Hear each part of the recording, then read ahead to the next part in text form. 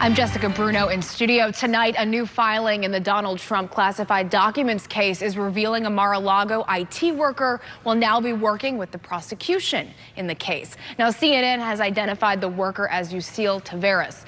According to the indictment, you might recall another Mar-a-Lago employee, one of Trump's co-defendants, approached Taveras saying, quote, the boss wanted security footage from Mar-a-Lago deleted. Now, this happened in June of 2022.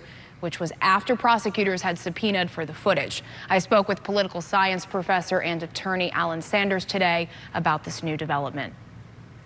It's significant because it shows that at least some people are starting to decide whether or not they want to be on the Trump team or whether they want to flip. And I think that is worrisome for Mr. Trump, that there are people who now are willing to change their story and to presumably tell the truth. Now, Taveras' former attorney, who is still representing one of Trump's co-defendants in that same filing, is asking that Taveras be blocked from testifying at trial. We'll, of course, keep you posted on that.